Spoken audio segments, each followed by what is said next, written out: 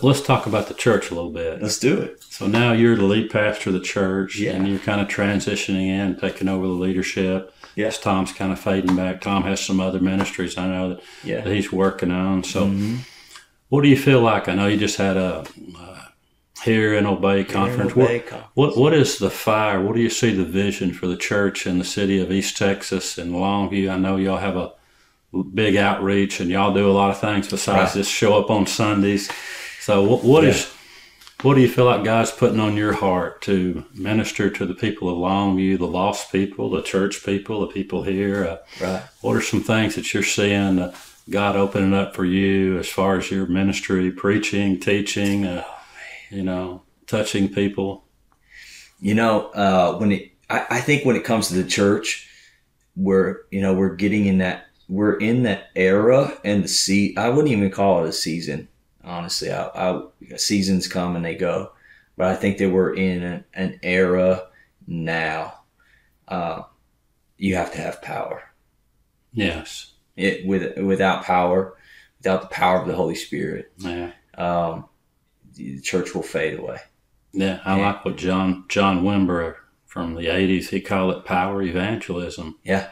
And I think people are turned off. I call it churchianity. Yeah, that's good. And I think people are so turned off by a sermon with no power, with no anointing. It's just, Corinthians says the letter killeth, but the Spirit gives life. And I think we have to have that spiritual anointing on the messages, and the Holy Spirit needs to be present in our services. No doubt. If not, what we're doing is in vain. Right. And I think it's so important. I think right now in this I wouldn't even call it a season, I'd call it an era. I think that in order for your church to grow, church to be healthy, and you're going to have the power of the Holy Spirit. Yeah. That the powerless Christianity, or I guess a powerless church is going to fade away. Yes. But at the end, we just talked about in the Hear and Obey conference actually, is that there has to be a genuine love for people again. In the last days, which I'm not saying we're in the last days, although if you're a believer, they've been saying that we're in the last days since Peter and Paul. Peter and Paul were talking about them in the last days. I think everything's the last days since Jesus has gone to be in heaven. But in the last days, the heart will grow cold. Yeah, I think as believers, as Christians, we talk about it here a lot because it's so important to make war on anything that interferes with your love for people. Yes. I think that a church that genuinely loves people, God can trust with power. I think that without the genuine love of God, power is just a manipulation tool. Yeah. And I think that God is looking for a group, even just a man, that is genuinely in love with people. I love the scriptures where it says many times over that Jesus was moved with compassion. And he healed the sick. Yeah. He ministered to the needs of the people. Right. So you can have that power anointing, but you need to have the compassion and the love to go along with it. No doubt. You want to help these people out. And so, I say it a lot here too. I mean, Jesus didn't heal people because he wanted to make a name for himself. Jesus often refrained from the crowd. Jesus often, he loved the 12 and tolerated the crowd. The crowd's fickle. The 12's consistent. I think that Jesus didn't, we even see it. I mean, John the Baptist baptizes Jesus. Jesus comes out of the water. The Holy Spirit sends on him like a dove. The voice of God comes out, says, "Hey, this is my son in whom I'm well pleased." And now if anyone's capitalizing a moment, that's the moment to capitalize. I mean, this is all right, put my name in lights, set it up. I've been telling y'all, this is who I am. That's your new Facebook. That's your new Facebook post. It's the new Facebook. Yes. I mean, it's the post, it's the Facebook, it's the ad.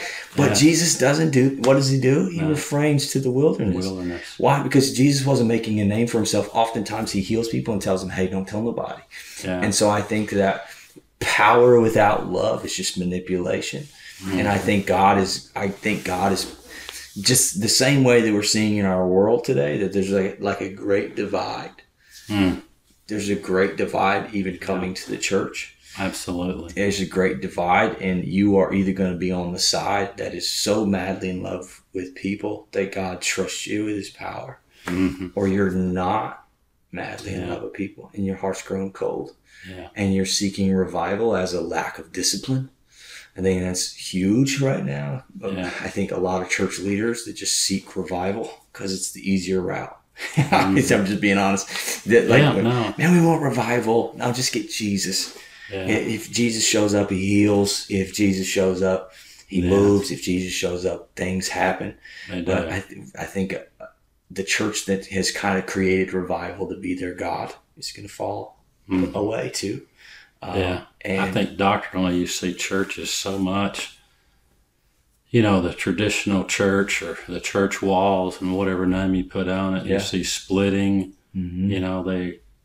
I call it the apostate church, people that are departed from the scriptures. Right. They can't tell you what a woman is. Right. They won't define, or they're scared to define culturally, to go against culture. Right. A marriage is between man and a woman. Right. We're going to ordain the alphabet people to preach in our pulpits, and just on and on and on. And I mean, we should love those people and reach out to them. But, at the same time, we have to speak the truth in love. We can't just let them continue on. And I love what you talk about with, Jesus' presence. And I go to a scripture a lot, Judges 6:13. It says, if God be with us, we say God is with us. If God be with us, where be all his miracles, which our fathers told us of? Yeah. So in the Jewish mindset, the presence of God, they couldn't separate that from God working, God performing, God healing the brokenhearted, or doing something miraculous that's not in the natural. And when Nicodemus came to Jesus at night, he used those same 4 words. He says, we know you're a teacher sent from God, for no man can do these miracles except God be with him. Right. And follow it on to Acts 10:38. Jesus went about doing good and healing all that were sick and oppressed of the devil, for God was with him. Yeah. And I think God really wants to be with the church. He wants to have a relationship. He wants to abide his presence, his Holy Spirit in the church, and do something. And I think it's so sad that many people's experience with God, and they've been turned off by religion. You probably see this a lot as the lead pastor. They come in hurt, they've been damaged, someone's condemned them, maybe they've been divorced, or maybe they've lived in sin for a period of time. Instead of, bringing them in, it says Jesus was a friend of sinners. That's right. There was something about Jesus. Sinners were attracted to him. Yeah. And I think most churches, unfortunately, the sinners are not attracted to the church. Right. By and far the majority of them. And it's heartbreaking. I told the church, Lifebridge, not too long ago, I said that God was attracted to sinners. Yeah. I said, if you want God's presence in our church, get more sinners in the room. Yeah. If we get more sinners in here, and God can show himself strong. Yeah. I think oftentimes the church is just, the religious gathering to tickle the fancy. Yeah. When that's really not it. But one thing that I love about the church is the church was God's idea. Yes. It's not going away. It's not. It's going to get better. It's going to get brighter. Amen. We're going to be more effective, and we will be the answer to the world. And we just got to get there. Yeah. So, amen. Amen. Well, I've enjoyed our conversation. Absolutely. Brian, I appreciate it. If you don't mind, would you just kind of pray us out here? Pray for the church, the ministry here, and for the people in East Texas. And we're definitely going to be putting up on our description page links that you can get in contact with Brian if you have any questions, or you can contact Lifebridge Christian Center. And we'll close with that, brother. Absolutely. Father, we thank you for every person listening, whether they're in the living room or the kitchen, God, or driving in their car, that you are the God who is everywhere.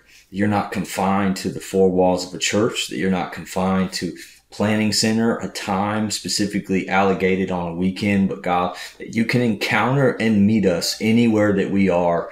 And that if you would cry out to God and you need him, that he would meet you right in your car, right in your living room, right in the kitchen today. And so, Father, I just thank you for anybody that's listening today to have a real, authentic, true, powerful encounter, a life-changing turnaround situation to meet with them today, God. We just send angels to encamp around about all of our listeners, across our city, from government to prisons, God, that you would protect us and keep us. And God, I just pray for every person underneath the sound that is listening today, God, that their ears will be unlocked to hear heaven. God, that you don't need another YouTube video, a podcast, or a sermon, but you have a direct line into the Holy Spirit. And I just pray that be a reality for every believer, every person in this city, God, that their ears would be unlocked to hear God, that their hearts would be full of courage to respond in complete and total obedience. And God, wherever they are today, I just pray a blessing over you. I pray angels to keep you. And I thank you that there is a turnaround. I don't know who needs to hear this today, but there's light at the end of the tunnel, and that you're doing better than you think you are. And I just thank you, God, that you are turning all things for our good, and that you're working it according to your purpose in Christ. In Jesus' name, amen. Amen. Praise God. Appreciate it. Yes, sir. Appreciate you. Thank you. Thanks for having me. Yes.